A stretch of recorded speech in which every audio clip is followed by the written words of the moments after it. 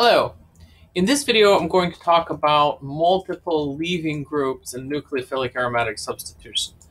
And so let's say you have this nitrobenzene, and it has on it leaving groups in two positions. I have two chlorines on here.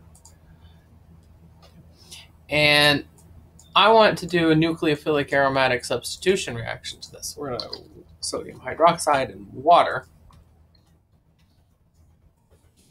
And you might be thinking to yourself, well, wait a minute, I have two leaving groups. How do I know which one of them is going to react? Maybe they're both going to react. Maybe I'm going to get a different mess of stuff.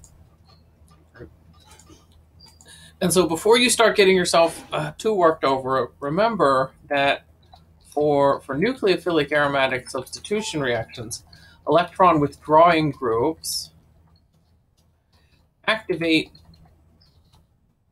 that substitution when they are ortho or para to the leaving group. In a previous video on this reaction, I shared that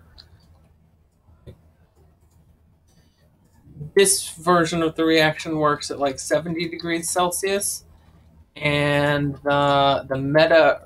Ooh, no,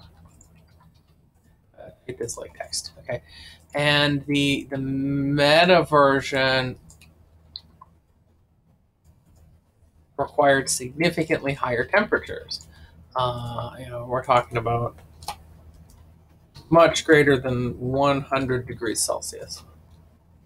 We can actually use this information then to figure out that our electron withdrawing group is only going to activate substitution at the position para to it, or if there's a leaving group ortho, it would activate there too.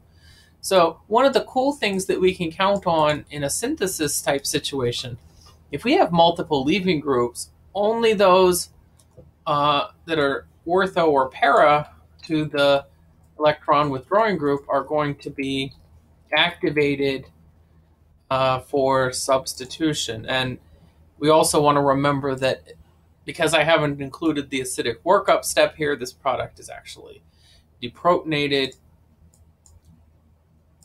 And so